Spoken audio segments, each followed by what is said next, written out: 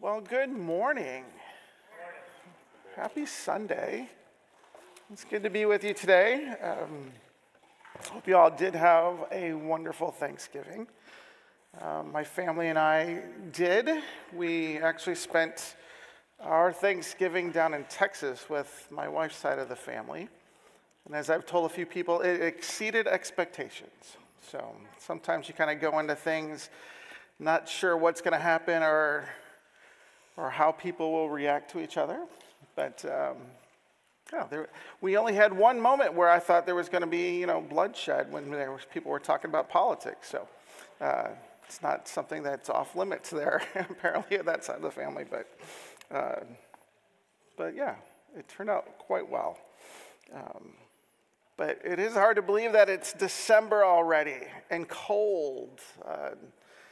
I look forward to Christmas. These are the kind of things I expect, cold weather and all that. But yeah, as late as it seems like Thanksgiving was this year, the cold seemed a little too quick. But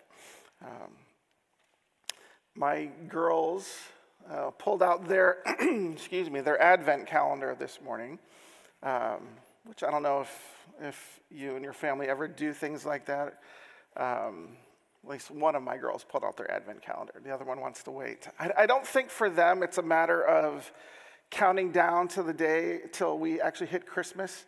I think for them it's the guaranteed I'm going to get chocolate for the next 25 days. So, which isn't all that bad, considering how small they were. And Rachel, what was it today? Was it a train? Is that what you said? A little chocolate train? So, yeah. Things, as we talk about expectations, which is what I want us to focus our attention on a little bit today. I remember when I was a kid and we would do things like this, the expectation of a chocolate was never really good in those types of containers. So I'm hoping they don't have their hopes set too high for that. But over the next several Sundays, we're going to take a bit of a break from our series in 2 Corinthians and focus our attention on the Advent season. And we've done this for the last couple years, but the origin of Advent comes from the Latin word adventus, which just simply means the coming or the arrival. This Advent season is a time for us to prepare our hearts and our minds for the celebration of what Christmas really is all about. We talk about, looking and celebrating what the true meaning of Christmas is, but sometimes it takes us being very intentional to prepare for that and to set our hearts toward that. And so as we just think more than just the birth of Jesus, Advent helps us think about what salvation is. And it helps us think about the new life that we have in Christ. And it does also help us think about the return of Christ and the hope that we have for eternity. And in most traditions, Advent worship services tend to focus on four main themes. There's hope and peace and joy and love, and often in that order. But we're not like most traditions, right? Like I said, for the last several years, we as a church have tried to focus our attention on this Advent season and try to incorporate what the broader church does in thinking of those themes.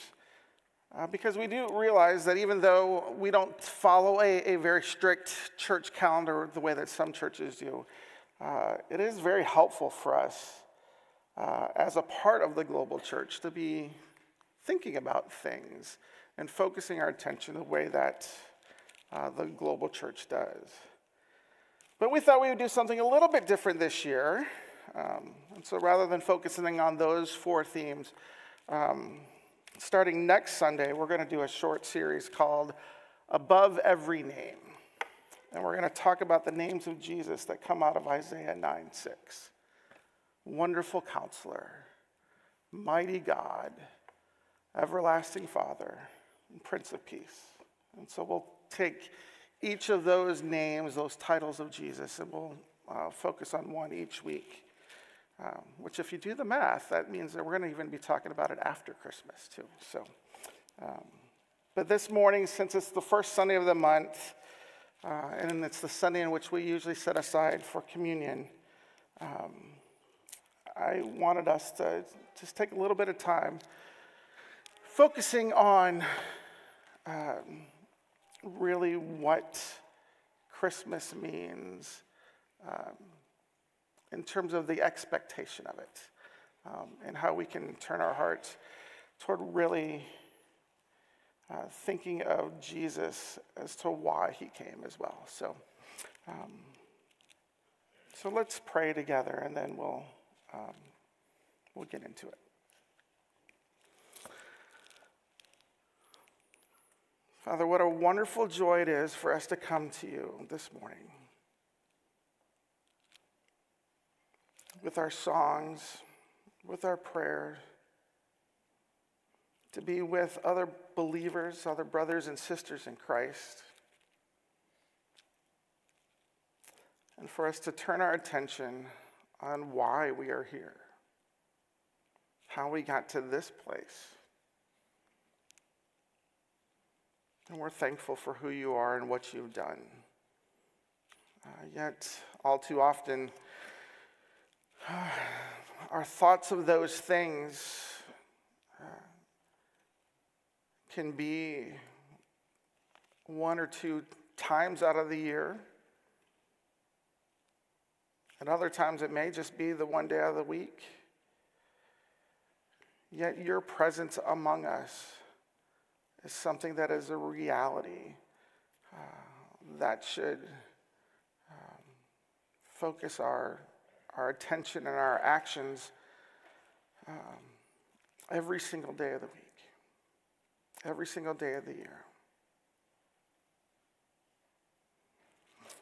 And Father, as we're coming off just a season of Thanksgiving, we are thankful for the way that you have blessed us, the way that you've provided for us. Even in the difficult things, the way that you've brought us through. That you've allowed us to not be crushed by grief or despair. How you've given us hope. And there are so many things that we have to be thankful for. And we want to continue that. But even now in this new season of Christmas, which is a joy and something that we, in many ways, look forward to, even when we know that there will be difficult days and there will be people among us who it will be hard and painful as they go into a season of celebrating without loved ones or celebrating in the midst of trials. It is something we look forward to because we know what it means. That God is with us, has come to us. And so, God, turn our hearts toward that.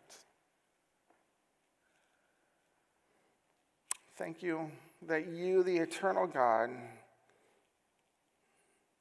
became a weak and frail human being to be like us, to suffer among us, so that we could live with you eternally. And so we praise you and we thank you. And this morning, I pray that we would think about things deeply, we would walk away changed, and that we would be like your Son. We pray this in Jesus' name. Amen. Well, I'm really thankful, and I didn't know this was going to happen, that David and the worship team chose to start our service with "Come Thou Long Expected Jesus." It really is a perfect song for us to kick off the Christmas season. And not only is it really a great song in and of itself, but it fits the Advent season perfectly. That idea of that coming, the idea of waiting, is there throughout the entire lyrics of the song. And one of the things I like about this hymn and how Charles Wesley wrote it is that he used Scripture in nearly every line of the song. He alludes to Scripture at least one or more times in just about every phrase. And this idea, this double nature of Advent, of his first coming and then his second coming, is reflected in the text of the song. So listen to these lyrics again. Come thou long expected Jesus, born to set thy people free. From our fears and sins release us. Let us find our rest in thee. Israel's strength and consolation, hope of all the earth thou art. Dear desire of every nation, joy of every longing heart. You can see ideas of that from the Old Testament. You see phrases from Luke, and you see phrases from the book of Haggai in that. And then in the second stanza, born thy people to deliver, born a child and yet a king, born to reign in us forever, now thy gracious kingdom bring. That repetition of born is a reminder of the incarnation, and that it wasn't just that God that he saved us from heaven from afar, but that he came and was born to be among us. By thy own eternal Spirit, rule in our hearts alone.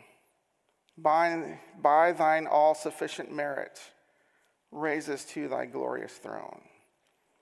And just the idea there, and by his merit, not by any merit of our own, nothing that we could do, right? Not by works of righteousness which we have done, but according to his mercy, according to his merit, that we can be raised to an eternal home. And this song brings, and it rings of this sense of longing, of expectation, of joy, and of hope. And these are all the things that the people of God have been expectantly waiting for ever since sin entered into the world. Ever since God promised way back in Genesis chapter 3 that the offspring of a woman would crush Satan's head. All of us who have trust in God have been waiting for a Savior. And the story of the Old Testament, in many ways, is a story of how God chose the nation of Israel to be the people through whom the Messiah would be born and bring salvation to the world. As the song says, Jesus is not only Israel's strength and consolation, but the hope of all the world. He's the desire of every nation. And whether they know it or not, he's the one that they are looking for. He's the one that every nation should be desiring. Jesus is the Savior of the entire world. And he is the joy of every longing heart. But sometimes, though, our expectations can get in our way. And sometimes our expectations cause us to miss out on some really good things, right? Like some people had some pretty high expectations yesterday, right? I know, I said I wasn't going to do that, but I'm not that, yeah. So, yeah. All right, side note, my dad just a couple days ago said, how are you going to, if you're speaking on Sunday, how are you going to show up on Sunday after Michigan gets beat? And I said, well, I will probably wear scarlet and gray just as a sign of unity, but it's not beneath me to not do that. So anyway, big tangent. I'm sorry. I won't do that again. But you think of expectations as we approach Christmas season, like we all have them. We want, a white Christmas. We want to be home for the holidays. We want to bite into a Whitman sampler chocolate and actually get the caramel piece, or the piece that at least you're expecting it to be, right? Like I did this over Thanksgiving where I bit into a piece of candy off a box. I looked at the instructions. I don't know, that's not the right word. I looked at the box and said, this is what you're going to get. And I thought I was going to get the caramel, but instead I got a coconut. And it wasn't good. My expectations ruined it. I probably wouldn't have liked it anyway, but, we also have expectations especially when we were kids, where we wanted a certain gift. And we opened up a box, and it was a really nice gift, but it wasn't what we had wanted, right? Our expectations get in the way and sometimes ruined, and we miss what was really good there for us. Now, all God-fearing Jews were expecting the Messiah. They were expecting a Savior. But when he came, most people, including the well-educated religious leaders, especially the well-educated religious leaders, they missed it. Yeah, they were looking for the promised Messiah, but their expectations caused them to miss him when he arrived. And there were 5 typical things that was what they were looking for in their Messiah. The first thing is that the Messiah was going to be a descendant of David. And yeah, Jesus fit that. They shouldn't have missed that. But they also thought that he would gain sovereignty over the land of Israel. And, at the time, Israel being occupied by Romans, that was something that was like, yeah, if the Messiah is going to come and he's going to get rid of these occupiers, and he's going to free us from that. He's going to give us sovereignty over our land. The third thing that the Messiah was going to do is he was going to gather the Jews from the 4 corners of the earth. And you think about that in the Roman Empire, and there was a decree that went out from Caesar Augustus that all the world should be taxed, and everyone is going to go to their hometown to be taken in a census. And so at that time, they were bringing everybody back from all the corners of the earth into their homeland.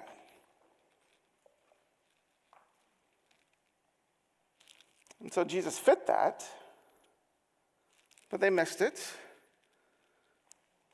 The fourth thing that they were expecting is that the Messiah was going to restore them to the full observance of the law.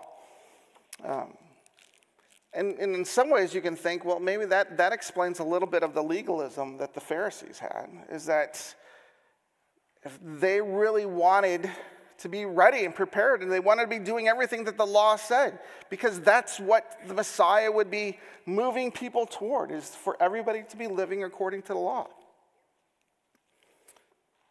And then the last thing that they were looking for in a Messiah was that he would bring peace to the whole world. And yes, Jesus did that, but not in the way that they expected. Jesus brought the kind of peace that made us right and at peace with God. And that ultimately he will bring peace to the entire world. But that's not the way that they were thinking. And so because of their understanding and their expectations of what the Messiah would do and what he would look like and how he would take over, so to speak, they missed him. And so when Jesus came, he didn't have the riz of a political or military leader. All right, sorry, I won't do that again either. Riz, I had to ask what that meant. That's charisma, right? Okay, I'm too old to be using terms like that, so won't do that again. But Jesus didn't have that charisma of the political or military leaders. But Jesus, who being very God, whose glory never ends, set aside his glory and came to earth to bear our sin and our sadness. He was born a child and yet a king. And that's amazing on several fronts. First, born a child. Again, God, infinite, all-powerful, everlasting, creator of everything, became like one of his creations. It was born as a human baby. Our church is full and growing with a number of babies. To think that our God was like one of these small, innocent, helpless babies. That blows my mind. And yet on top of that, even though he was a king, and king of all creation, and of course on a human level, a descendant of King David, so he was the rightful heir to David's throne, Jesus wasn't born as a king. He didn't come into a palace. He wasn't born into luxury. He didn't come as an influencer. He was born in humility. To poor parents in a barn. And then not even placed in a cradle or in a bed, but in an animal's feeding trough. Now, he didn't come bragging about his credentials. He came lowly and humble. You know, there was one man in all of Israel that recognized Jesus for who he was. And it's found at the end of Luke chapter 2.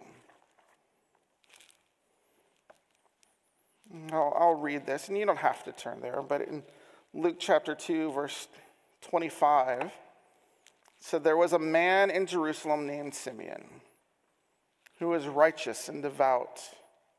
He was waiting for the consolation of Israel, and the Holy Spirit was upon him. It had been revealed to him by the Holy Spirit that he would not die before he had seen the Lord's Christ. And moved by the Spirit, he went into the temple courts. And when the parents brought in the child, Jesus, to do for him what was custom of the law, Simeon took him in his arms and praised God, saying, 'Sovereign Lord, as you have promised, you now dismiss your servant in peace, for my eyes have seen your salvation, which you have prepared in the sight of all the people, a light for the revelation of the Gentiles, and for the glory of your people Israel.'" Here was this man, this older man, a man of faith, who by God's grace allowed him to see this baby as the long-expected Savior. Can you imagine living with that kind of waiting, that kind of eager anticipation, knowing that God has promised you that you would not die until you got to see the one for whom you're waiting?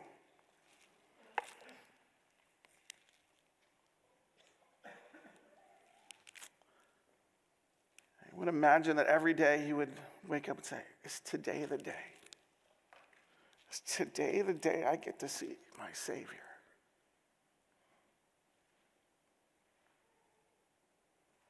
Think about how we, as believers on this side of the cross, get to say, "Is today the day?" Now, hopefully it's not, because we die and get to see him, but is today the day that Jesus is coming back? Or if I were to die today, this will be the day that I get to see my Savior. Especially living in a broken world like we live in today, that type of anticipation of "Come, Lord Jesus," is something that should not weigh on us, but should be something that we are anticipating and looking forward to.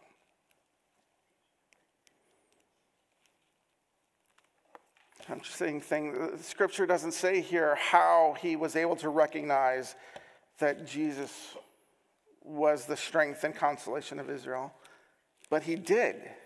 He did see it. And he praised the Lord when he saw him. And he said, now your servant can depart in peace.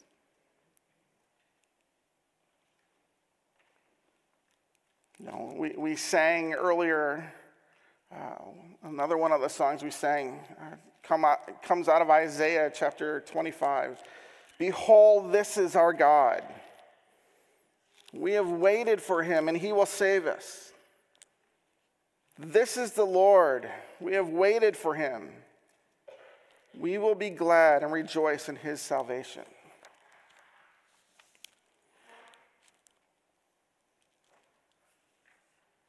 And it's in this that allows us, or helps us even, as we approach communion. This birth of a baby obviously was not just any baby, but it's what leads to why we even celebrate communion. Paul David Tripp said, Jesus came into the world because what he came to do was desperately needed and could not be done any other way. We have this disease of sin that is inescapable.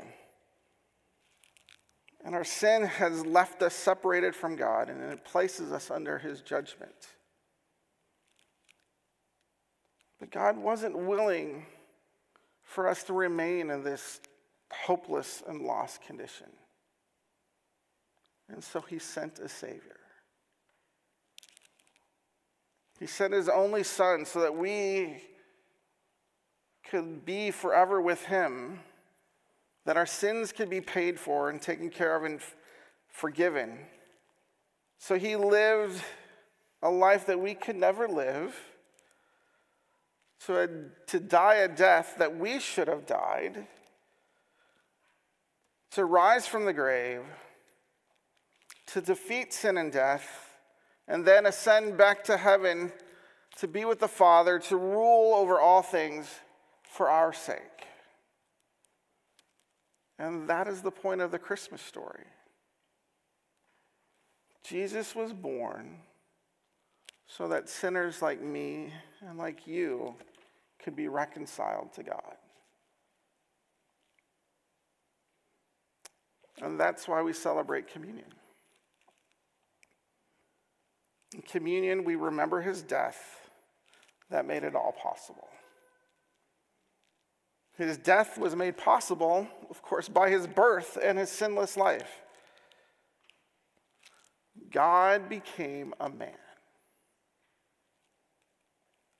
John 1:14 says, so the Word became human and made his home among us. He was full of unfailing love and faithfulness.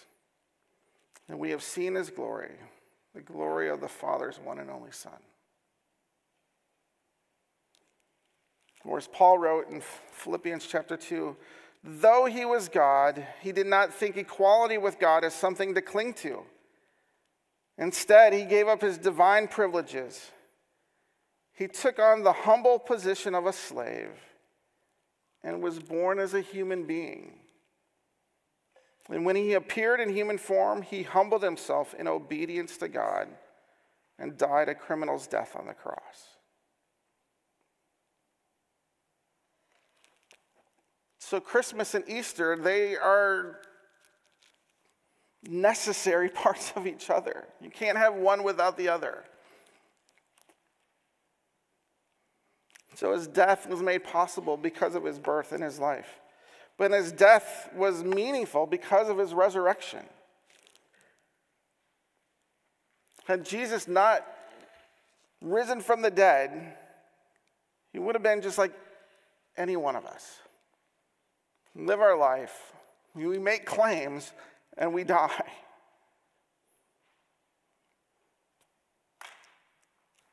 Yet by rising from the grave, he proved that he was who he said he was and could do what he said he could do.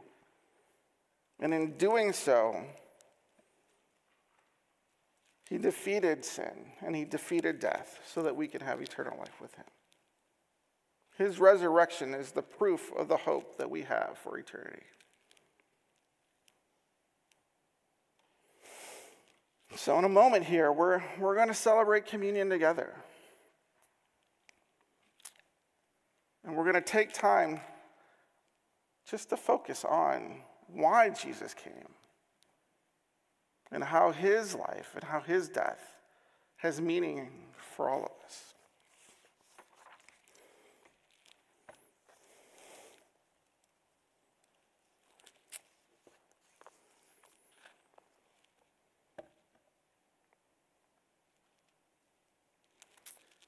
So,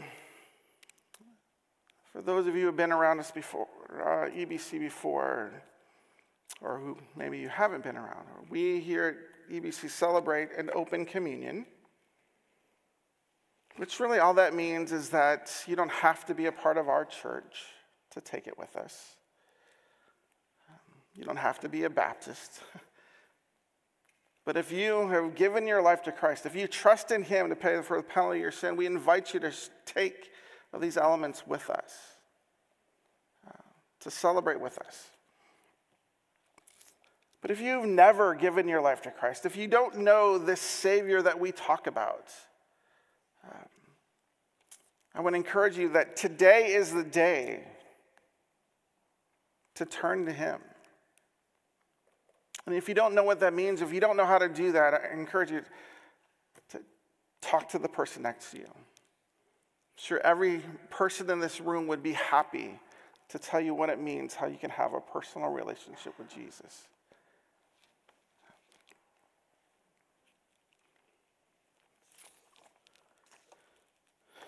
And often when we take communion together, we also use it as a time of just personal reflection. There are times when we look at the words of Paul when he says that whoever eats the bread or drinks of this cup of the Lord in an unworthy manner will be guilty of sinning against the body and blood of the Lord. We don't often talk about the fullness of what that means.